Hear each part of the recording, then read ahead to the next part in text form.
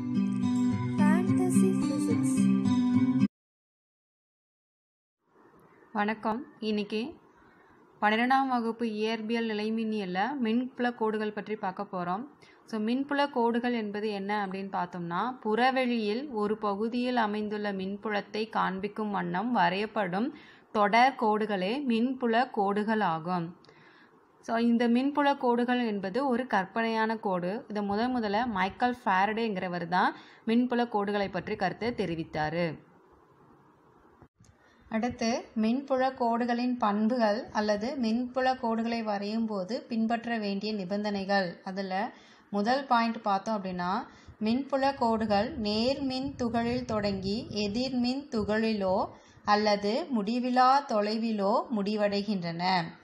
இப்போ டயக்ராமை பார்த்தீங்க அப்படின்னா +Q அப்படிங்கும் போது மின்புலமானது வெளிநோக்கி செல்லுது.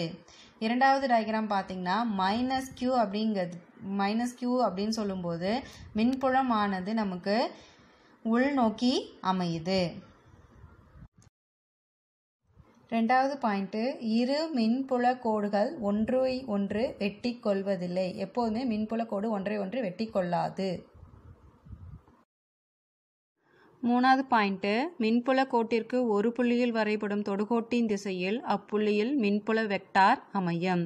இப்போ மின்புல கோட்டில் Pங்கிற புள்ளியிலிருந்து ஒரு தொடுகோடு வரைஞ்சோம் அப்படின்னா அந்த தொடுகோடு தான் ஈனுடைய வெக்டார் திசையை நமக்கு கொடுக்கும்.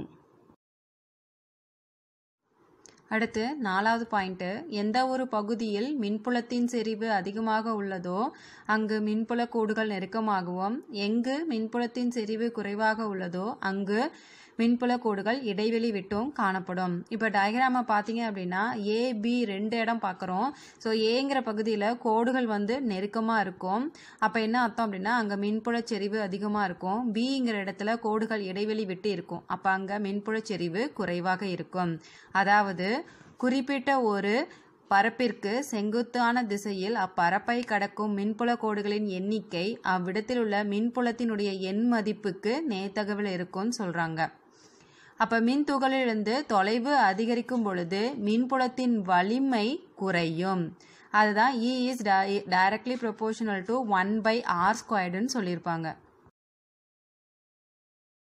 அடுத்து அஞ்சாவது பாயிண்ட்டு, ஒரு நேர் மின்துகளிலிருந்து வெளிநோக்கி செல்லும் மின்புல கோடுகளின் எண்ணிக்கை அல்லது எதிர் மின்துகளில் முடிவடையும் கோடுகளின் எண்ணிக்கையானது அந்த மின்துகளின் மின்னோட்ட மதிப்புக்கு நேர்த்தகவில் இருக்கும்.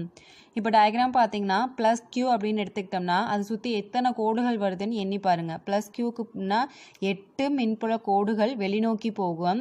அதே -2Qன்னு எடுத்துக்கிட்டிங்களா அங்கே இருக்கிற மின்புல கோடுகளை எண்ணினீங்க அப்படின்னா அங்கே 16 கோடுகள் இருக்கும். அப்போ இங்கே 8 கோடுகள், இங்கே 2Q அப்படிங்கும் போது நமக்கு 16 கோடுகள் இருக்கு. அப்போ Q 2Q அப்படிங்கும் போது இதோடைய இரு மடங்காக இருக்குது. அதனால் இங்கே 8, இங்கே 8 16 கோடுகள் நமக்கு அமையும்.